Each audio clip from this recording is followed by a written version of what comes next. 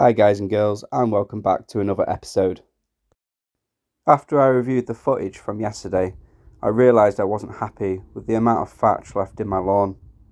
As discussed yesterday, the plan was to lightly rake over it to pull out some of the thatch, and to then purchase a scarifier to aid me in my work and save me a lot of time. After doing a fair bit of research online, I found this scarifier from Screwfix. I believe it's their own branded machine, and after reading the ratings, I was pleasantly surprised with the positive feedback overall. The model in the picture is the WR6002 raker and scarifier, as it's a 2-in-1 piece of machinery.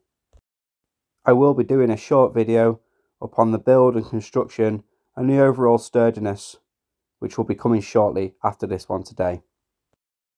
Inside the instruction manual, I found a useful guide on how I should set my scarifier up for the first pass over my lawn.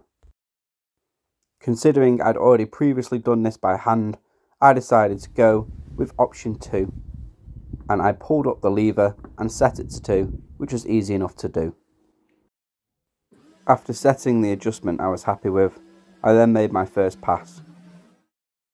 I couldn't quite believe how quickly it was pulling the thatch out and the amount that was coming out with just one simple pass.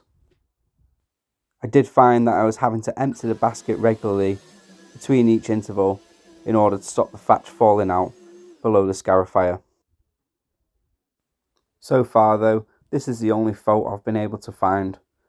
For the price of the machinery, I'm very impressed, and it's going to save me a lot of time in the future. In what took me about 7 minutes, I'd achieved double on what I'd done the previous day in raking it out by hand.